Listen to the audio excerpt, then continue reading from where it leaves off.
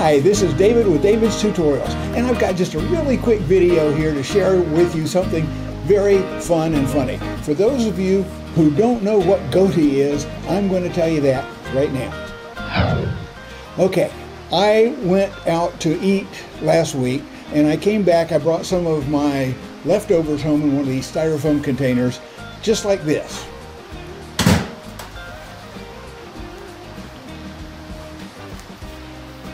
And when I came in the door, my wife and my granddaughter were sitting there at the table, and I showed it to them. And my granddaughter says, "What is GHOTI?"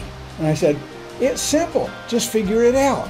GH as in enough, O as in women, TI as in nation. GH, O, yeah, TI, ish, fish. It's fish." And I opened it up and I showed I had leftover fish in that GHOTI container. And that was just a real fun thing to do. And I just thought you'd enjoy sharing that. Now let's get on to part 2 of this video, a little rant that I've got. Here's a video that I took earlier that you should take note of.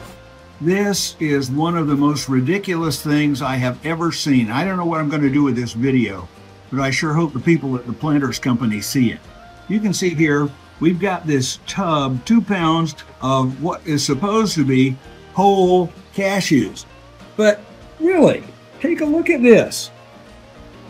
We're halfway done. Does that look like whole cashews to you? Let me show you something. Let's get the lid off of it here. There it goes. Now I'm going to dig in there and get some of these cashews. And this is what is supposed to be whole cashews. Look at that.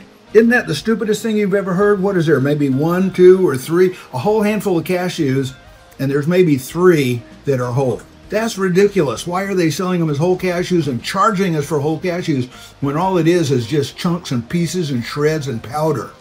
Ridiculous. Don't you agree? Now, I don't know about you, but any company that advertises whole cashews and then serves you nothing but powder and pieces, to me, that's something that ought to be reported to the Federal Trade Commission as false advertising.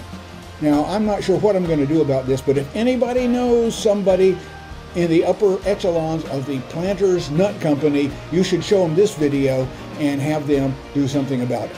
And if I do something about it and they respond, I'll let you know in a later video. But that's all I got. Thanks, everybody. Have yourself a wonderful rest of your day, and give me the thumbs up, subscribe, like, share, comment.